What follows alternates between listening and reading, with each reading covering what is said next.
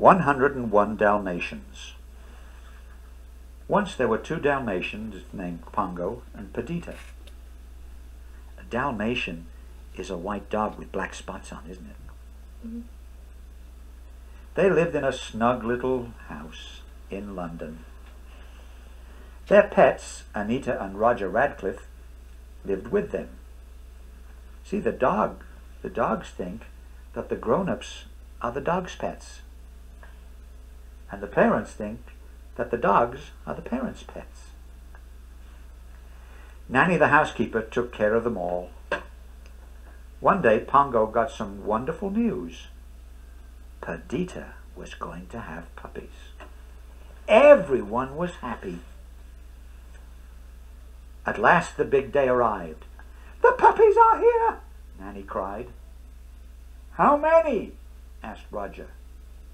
"8," Nanny replied. "No!" shouted Anita from the other room. 11. "Wait! 15! 15 puppies." Perdita was very proud. "Pongo, you old rascal," said Roger. He thought the puppies were wonderful. "They'll get their spots when they're a little bigger," Nanny told him. Suddenly there was a clap of thunder. In swept Anita's old friend, Cruella de Vil. Her long fur coat trailed behind her. "I see the puppies are here at last," she said.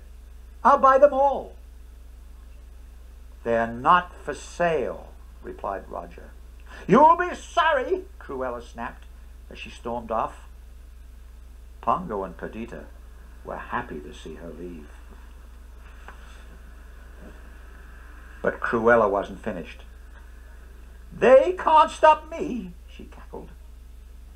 Cruella hired Horace and Jasper Badham to steal the puppies. "And as soon as you have a chance, sneak into their house and grab those puppies," she told them. "You must wait until the puppies get their spots," she added. "But then they'll all be mine." Each day the puppies grew bigger, and each day they got more spots. The puppies liked watching television. The show they liked the most was about a dog named Thunderbolt. "Go get him, Thunderbolt!" shouted Penny. "Time for bed," Pongo said when the show ended. "Aw, Dad, we're not sleepy," said Lucky. After the puppies went to bed, Pongo and Perdita went to the park. They took Roger and Anita with them. But as soon as they went out, Horace and Jasper went in. Horace and Jasper are the bad guys, huh? Jasper locked Nanny in the attic. Horace put all the puppies into a big sack. They took all 15 puppies. When Roger and Anita returned, Nanny told them what happened. Roger called the police, but the police couldn't find the puppies. Perdita and Pongo were very upset. Then Pongo had an idea. "Let's try the twilight bark," he said. "It's our only hope." "All right," agreed Perdita. Pongo barked in a special code. "Woof, woof, woof." Yap and yip and yip and yelp, yelp, yelp. 15 puppies need your help. Calling all hounds, yippers and yappers. Please help us find their cruel kidnappers. The message was passed from dog to dog.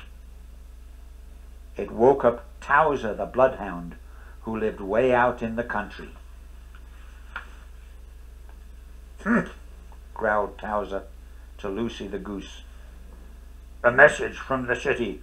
An important one, too. I'd better tell the folks on the farm." Old Towser's barking woke up a cat named Sergeant Tibbs. Woof, woof, woof, woof, woof. Tibbs told Captain a horse to awaken the sheepdog named Colonel. The Colonel pricked up his ears. 15 spotted poodles were stolen. I think that's puppies, sir, said Sergeant Tibbs.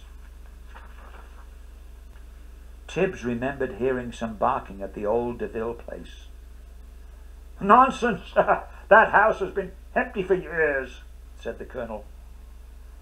Not any longer, the Captain answered. There's smoke rising from the chimney. Oh, then we'd better investigate, Tibbs, barked the Colonel. They went to the old house. Sergeant Tibbs slipped inside the house. What a surprise! He saw 99 Dalmatian puppies. 15 of them were huddled in front of the TV. They must be the ones, Tibbs said. He raced back to tell the others.